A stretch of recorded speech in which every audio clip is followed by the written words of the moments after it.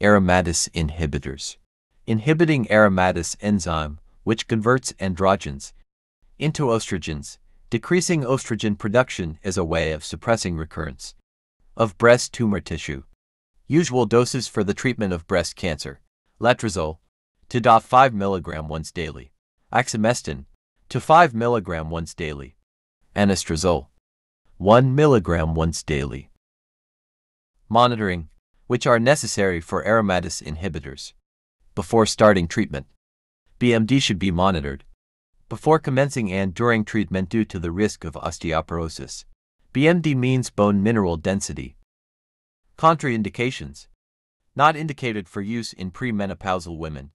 Premenopausal means you still have periods, whether they're regular or irregular, and are considered to be in your reproductive years. Adverse effects of aromatase inhibitors: alopecia, reduced memory, osteoporosis, mood changes, arthralgia, taste altered, appetite decreased, skin reactions, excess sweating. Interactions: exemestane levels may be decreased with carbamazepine, phenytoin-phenobarbital John's wort. Counseling: exemestane is advised to take with or just after food or a meal. Thanks for watching.